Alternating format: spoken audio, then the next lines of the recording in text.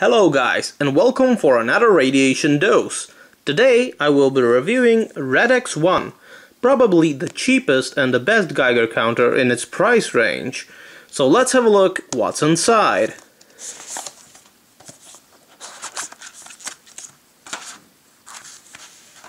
Inside the box we'll find the main unit, micro USB cable, belt strap, hand strap and one AAA battery. There is also some technical certification and manual. So let's have a look on the main unit. As you can see, it is really small. It can fit in your hand, it could be easily concealed. There are two buttons on the top. There's the display, and on the bottom is a micro USB cable for connecting to the PC. There are only standard batteries used.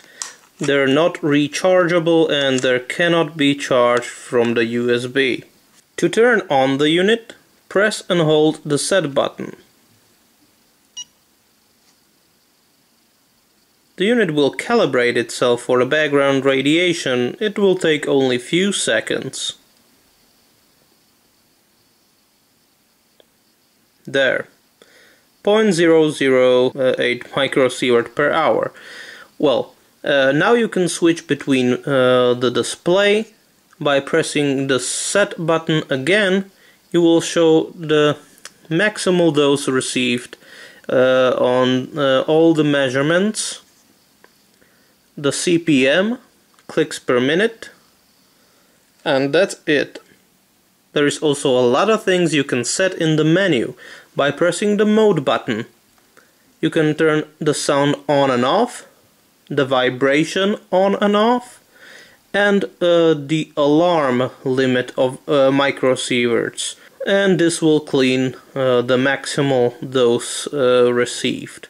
Inside of this unit is an SBM20 Geiger millet tube, which is fairly sensitive and can detect beta, gamma and X-ray radiation. Picture of the inside of the unit is right here.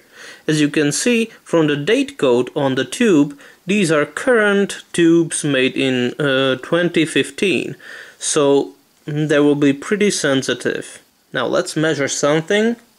I will set the alarm for, let's say, 1 microsievert,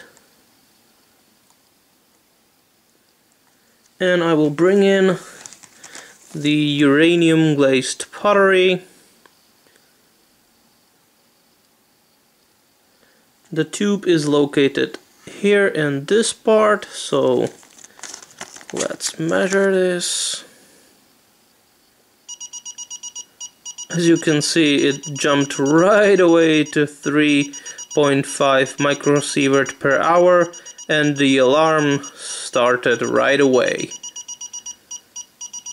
You can also enable the vibration, but this will significantly lower the battery life. The vibration motor is really strong. Good news is that this Geiger counter doesn't draw a lot of current.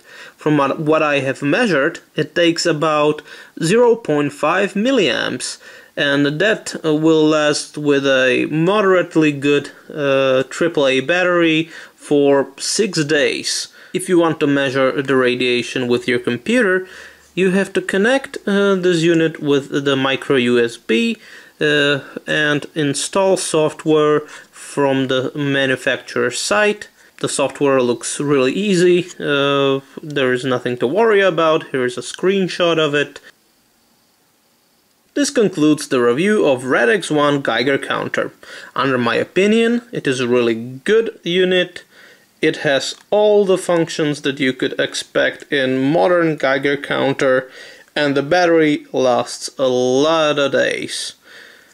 That's it, and see you next time.